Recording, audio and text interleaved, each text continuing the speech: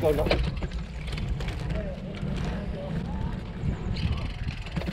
Hi there, fellow cyclists. I'm Escolius, and you may have watched my YouTube videos about my recent rides in Gran Canaria.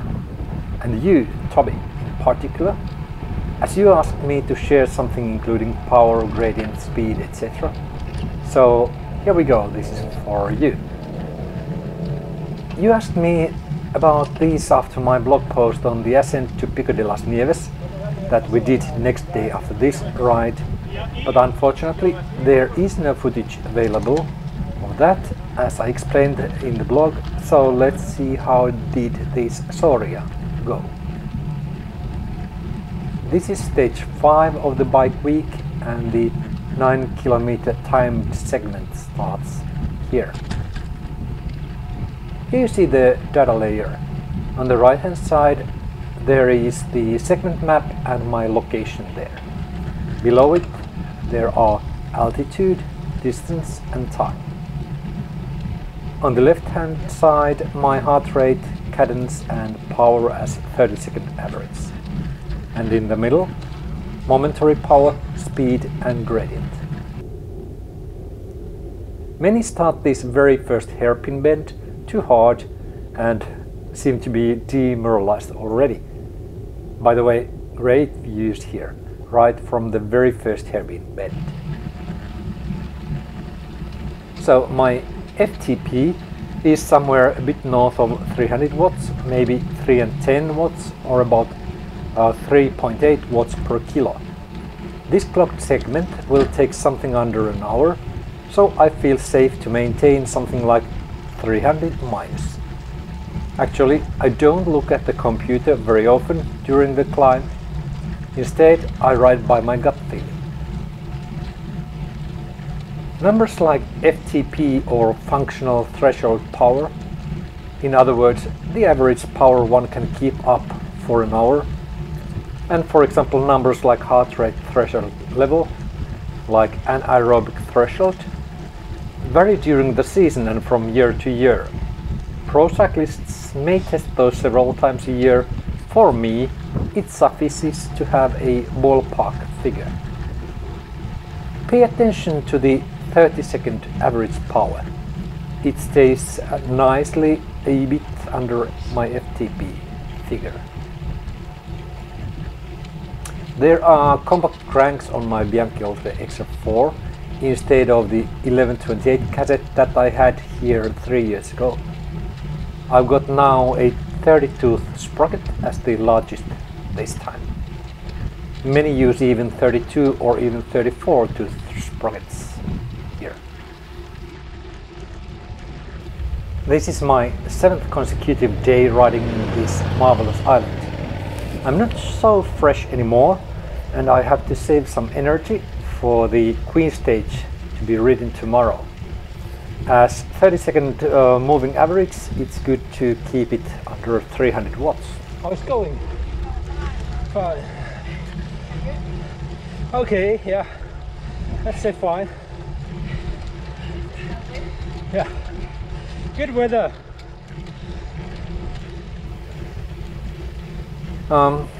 This morning we started from Maspalomas early in the morning, rode here along the coastal GC 500 as a group, taking it easy. And then, as you saw in the very beginning of the video, we had a full stop before this timed segment started. I thought that net time will define our pecking order on the leaderboard, so I started riding a minute after the get-go. Well, it happened to be the total time from the start that was counted, but whatever, nevertheless we had a very good workout. I've been overtaking the slower ones as we see, and as I started a minute after the others, the guys riding my pace or who are faster, well, they have gone long ago.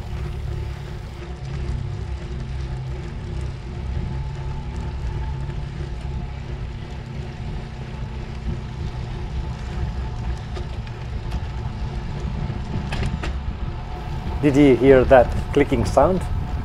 This is one of the two flat sections where I got to use big ring for a while.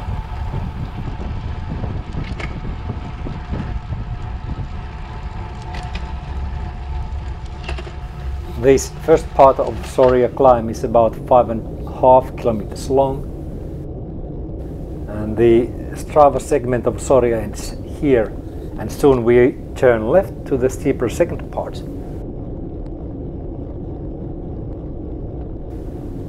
After the turn, the road is very steep right away. See how I anticipate and push 400 watts, soon 500 to keep momentum.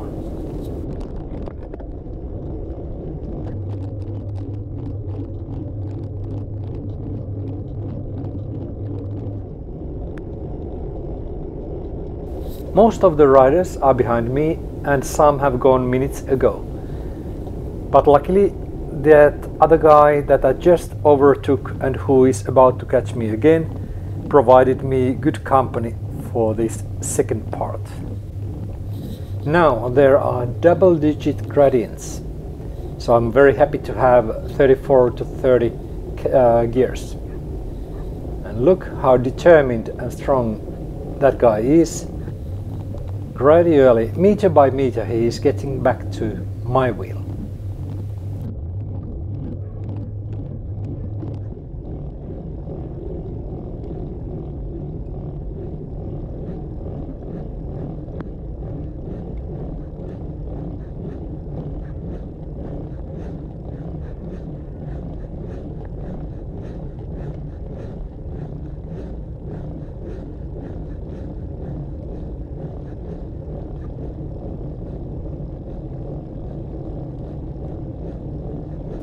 I'm not sure where that funny huffing and puffing sound comes from. Is it me or saddle or bike? Yeah, hey, have you paid attention to the distance and time on the data overlay? They were correct in the beginning of this video, but when editing I've made some error. So from this point onwards they are not correct. All the other data is perfect though. In the beginning of the second part of the climb, as long as there are houses on the slopes, the tarmac is fine.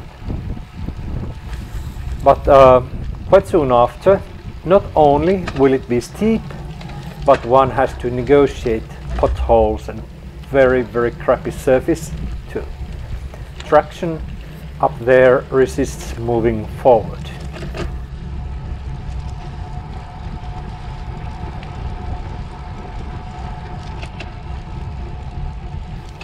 So here the change happens. Welcome to the misery pot.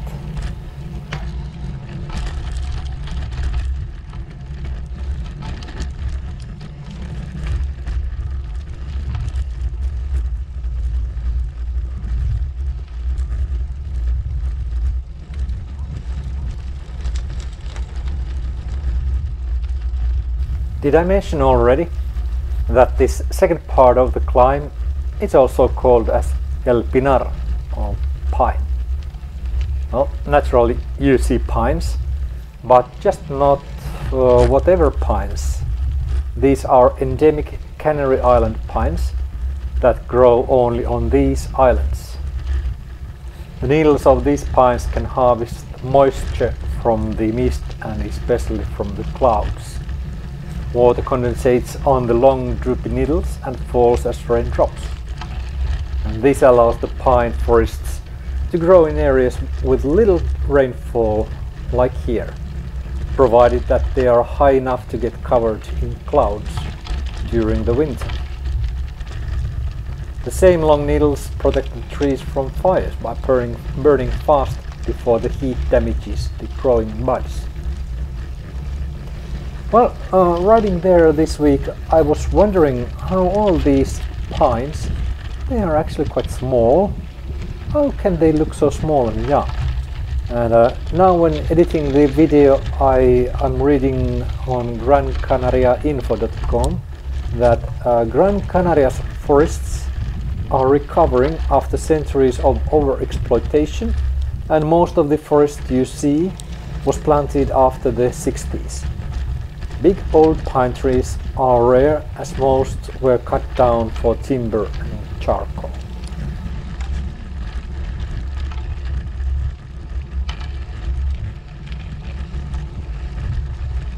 It seems that holding this 280 or 300 watts is a bit too high for him.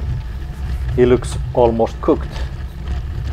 It's my turn to overtake now, and I decide to up my power just a little bit and see what happens. I think consistency is the key now.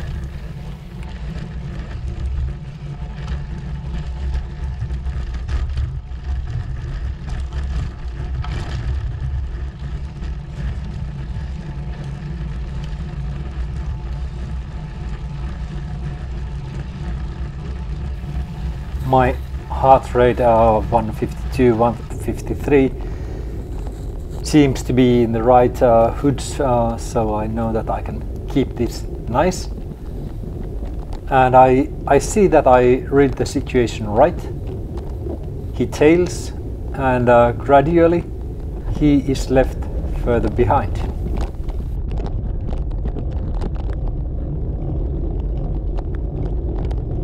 Now we are finally at the last hairpin bend.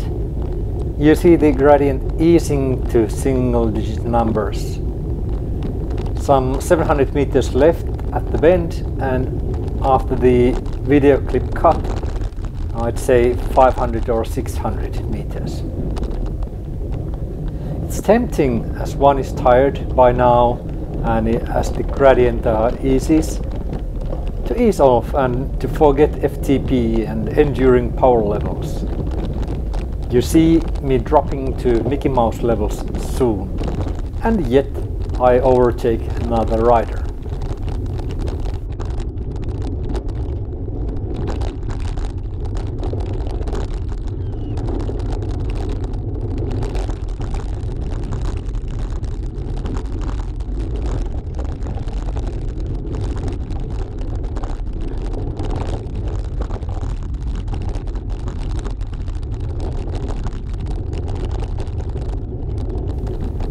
Now I realize how close I am to finish.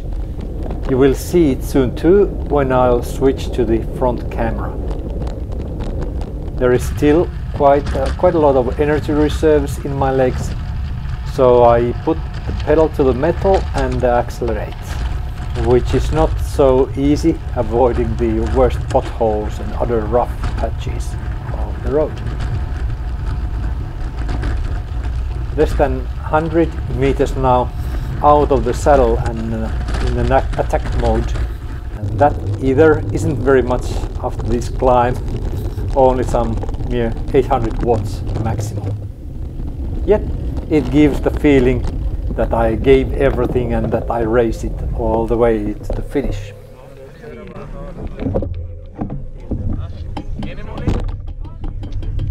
¿Tienen la comunicación?